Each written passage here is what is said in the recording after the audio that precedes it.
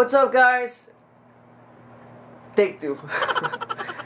What's up, Kingsters, and welcome back to my channel. So for today's video, guys, I'm gonna be teaching you how to fix your own hair or glue your hair.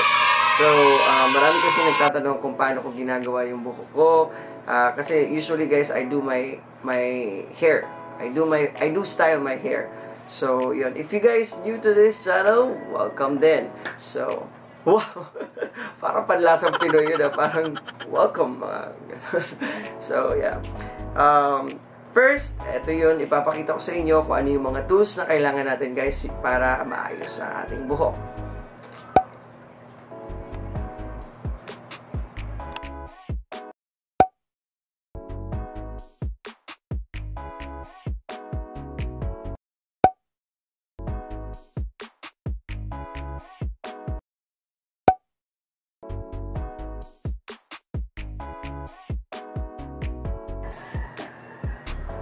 So, as you can see, guys, medyo basa pa yung buhok ko kasi kakatapos ko lang maligo, and gusto ko lang din palang isingit na mag-thank you sa Tony and Jackie kasi sila yung nag-aalaga ng buhok ko. Tapos, actually, guys, kakatapos ko lang nagpa-haircut ako last month, tapos nagpa-perm din kasi yung buhok ko sobrang bagsak talaga. Kapag winawax ko siya before, wala kasing volume yung buhok ko. Pag winawax ko, dahil sa sobrang bagsak niya, bumabagsak. Ano, redundant So, yun. Kaya, ang suggestion nila na magpa-perm daw ako para magkaroon siya ng volume, para hindi na ako mahirapan mag-style. So, without any further ado, ano daw? So, ang dami ko sinasabi. Let's do this na. Vlogger, So, yun, guys. First, ayos yun. Iba-blow dry natin yung buhok natin.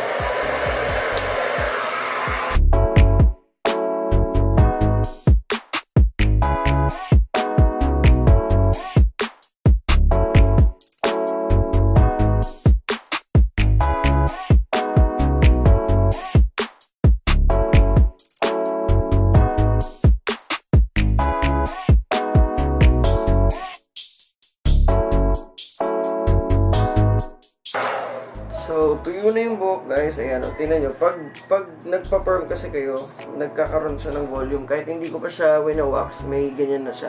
So, kapag, alibawa, gusto nyo madalian lang yung hair nyo, hindi na kayo masyadong mag-ayos, gusto nyo i-blow dry na lang, yun, suggestion ko yun, guys, magpa-perm na lang kayo para at least, after nyo i-blow dry, may style na yung buhok nyo. I-hairspray nyo na lang yun, diba? Parang Korean. So, yun. Second is, i-blow dry naman natin siya, guys, na may, gamit yung roller brush. Roller brush ang tawag dito. So, yan. Vlogger! So, yun. Pero kailangan natin, kung anong gustong style natin, like, for example, ito, yung hati. Yan, ito. Gusto natin yung hati sa kabila. Yan. Hirap pa. Sama ka naman. Minsan lang magtuturo eh. So, yung hati, guys, ganyan na. I-blow dry lang ulit natin siya ng roller brush.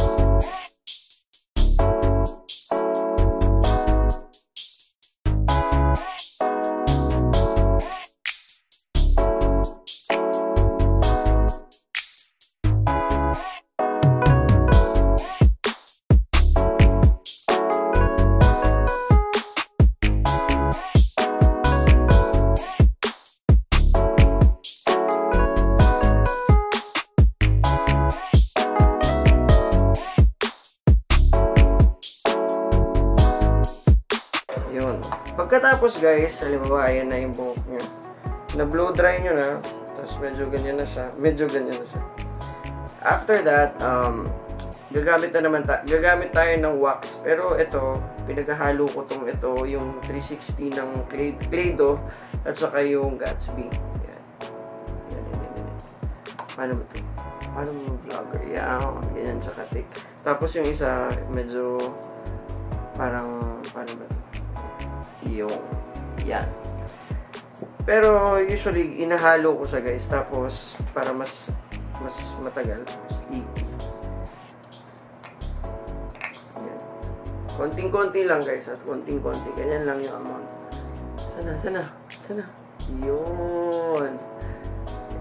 Tapos, ganun-ganun nyo lang sa kamay nyo. Tapos, ganyan. Dahil nga, nakatulong talaga sa akin yung pagpapa-perm. Kasi, hindi na ako nahihirapan mag-ayos ng buhok. And please excuse kung nakikita nyo man kung ano man yung nasa mukha ko ngayon kasi kakatapos ko lang ng session ko ng black peel with Toledo Med and ayan, nagbabalat, medyo nagma-micropeel pa guys yung mukha ko kasi may nagkaroon ako ng mga pimples yun, mga maliliit para matanggal, sabi ni Doc, yung mga scars. Yan. So, ayun guys, madali lang, di ba? Ganyan. Pag naayos yun yung buhok nyo, depende na yun kung anong gusto nyo, saan yung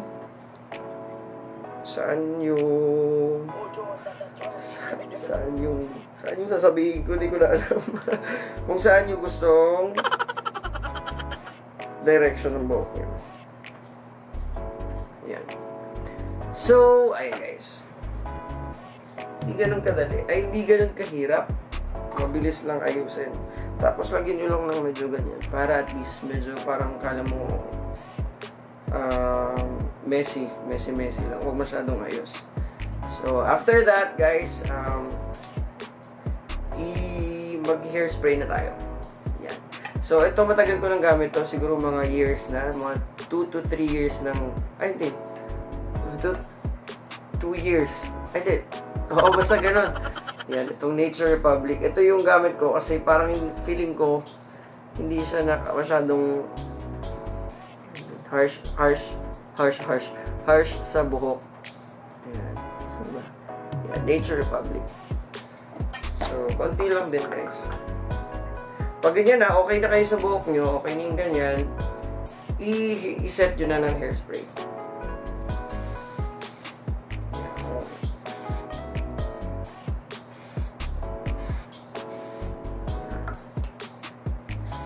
Just make sure guys, medyo marami dapat yung sa harap kasi yung sa harap, yun yung laging nakakanginan. Meron pa minsan pag umaalis ako, tapos halimbawa, meron, alam niyo yung sa mga pagpapasok kayo ng mga fast food or kaya ng mall, di ba merong yung hangin sa taas. Kaya minsan, kung may bag ako or kung ano may dala ko, ginaganon ko kasi yung bumabagsak eh. So, wala lang, share lang. Share lang guys. So, that's for today's video and I hope you guys like my tutorial, easy tutorial hairstyle for men. So yeah, here's the final look.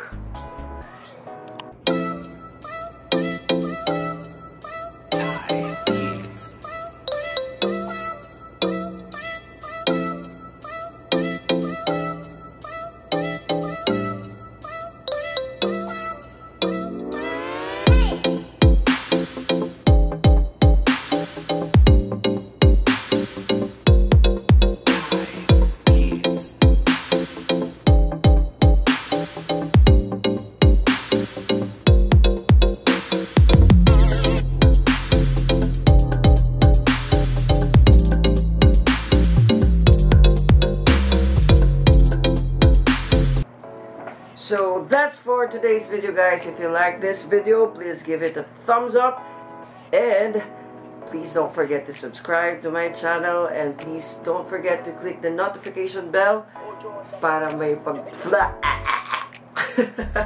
Take 2. So if you're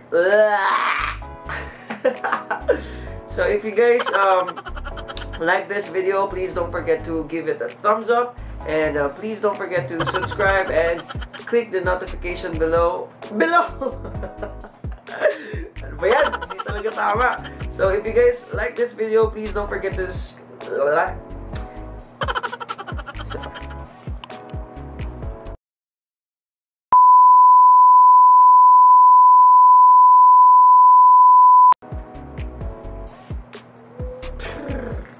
So yeah, so that's for today's video, guys. If you like this, please give it a thumbs up and don't forget to subscribe and click the notification bell para ma-notify kayo kapag may mga bagong video ako.